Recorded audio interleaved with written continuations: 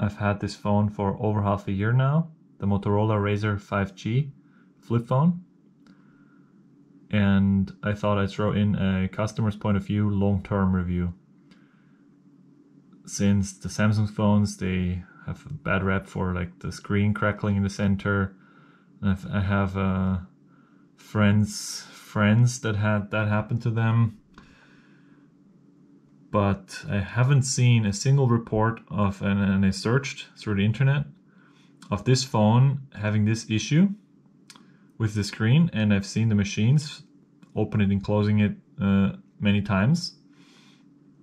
So yeah, I just thought I'd run down what I find great and what I don't find great about this phone. So to make it quick, I love everything. This is the perfect phone except for the battery. The battery is just too small, so that's the only downside. If they could, I would even take a small hit in performance for a longer battery life, because that battery is just tiny.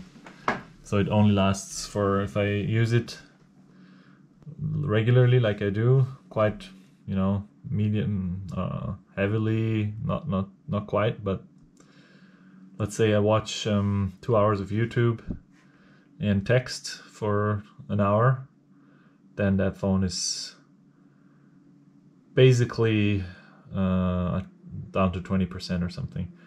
I do charge it only up to 80% though, to kind of save it a little bit, so that also impacts my experience. So if fully charged when I had it brand new, it lasted me for an entire day, no problem. And it still feels the same, but if I really use it, it runs out of battery in half a day. So that really sucks. The rest is amazing. Now, the screen is still like new, basically. I managed to scratch it in a few places up here, slightly, but my previous phone was the Samsung S10 Plus, and I've scratched that even worse in a shorter period of time. So the fact that you can fold it close, fold it shut, really protects the screen. So the small screen, I'm not going to show you anything in the phone, just short quick video. So the small screen works with every app I tried. Sometimes it shows a warning, you just say accept, and then it works. It works with every app I had so far.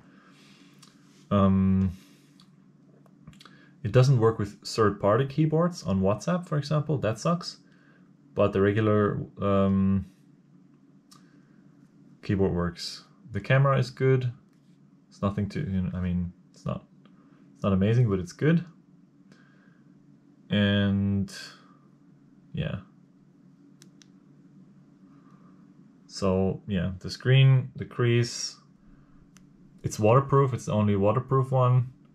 The crease is still clean, like there's no dust accumulating, and I work in a hardening plant, so there's a lot of dust in metal shavings and grindings flying around everywhere, which usually manages to scratch up all my phones. But this one, I did get one scratch in the glass back side here, but it's also not that bad.